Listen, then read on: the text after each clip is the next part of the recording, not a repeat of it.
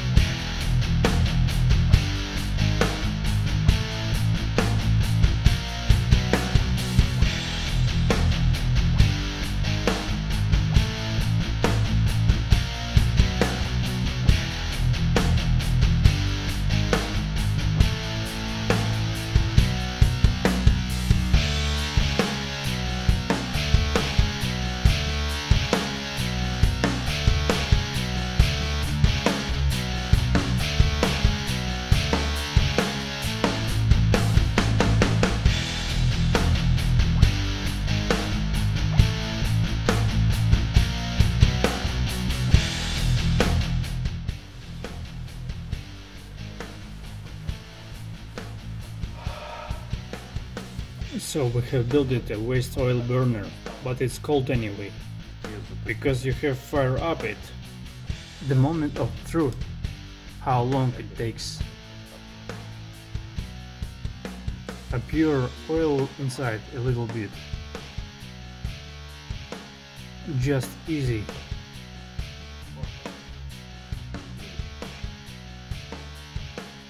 And then a bit here.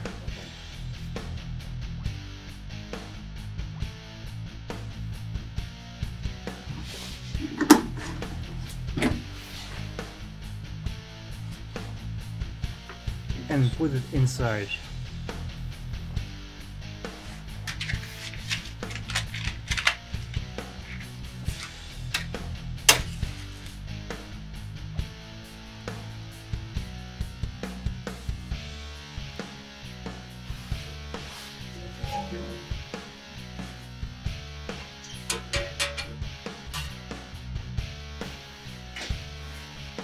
That's all. I have to turn on the compressor and check the result.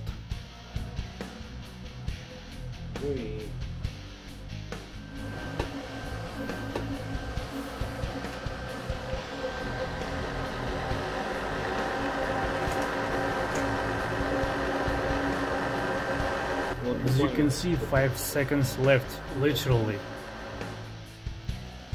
It got burned what I poured inside with a piece of napkin. Now I'm going to open oil supply.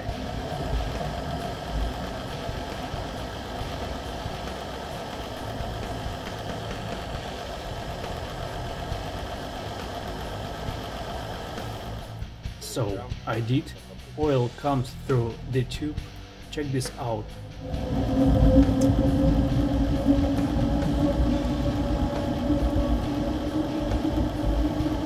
I can open more.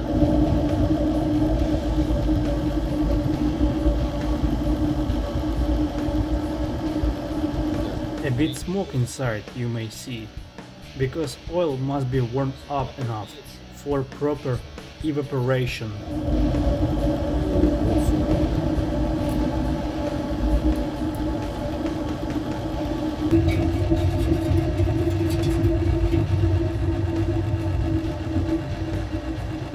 That's the minimal oil consumption speed.